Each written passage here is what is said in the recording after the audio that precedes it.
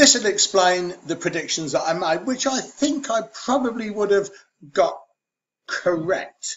And it's an established piece of research in educational psychology, something captured in the serial position curve that you're looking at here.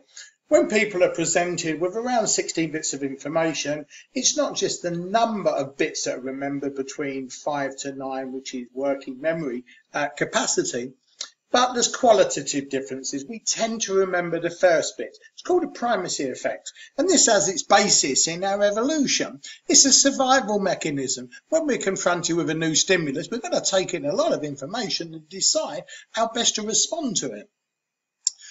After that, you can see in the curve that there's a drop-off in retention.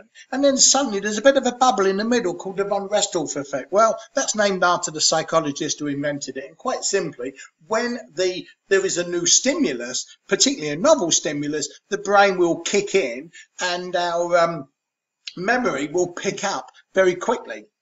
And finally, at the end of an experience, we tend to remember, take in a bit more information than normal, and that's called a recency effect. Now, if you apply these to, say, an interview situation, what you say and do very early on in the interview is important. The ability to show that you stand out, the von Restorff effect, and that last impression are very powerful factors, and that's well researched that people who seem to be able to work this are more successful. Now let's apply it to teaching. When you go into a new class, you've got a primacy effect. So what you do in that first couple of minutes may determine your whole experience with that group for the rest of the session, perhaps the rest of the time that you deal with them.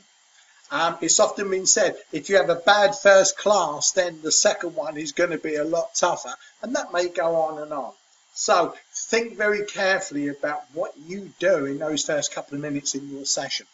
Now, the von Restorff effect, if you can bring in interesting, novel, obviously meaningful activities, examples, it's going to have a better impact on attention.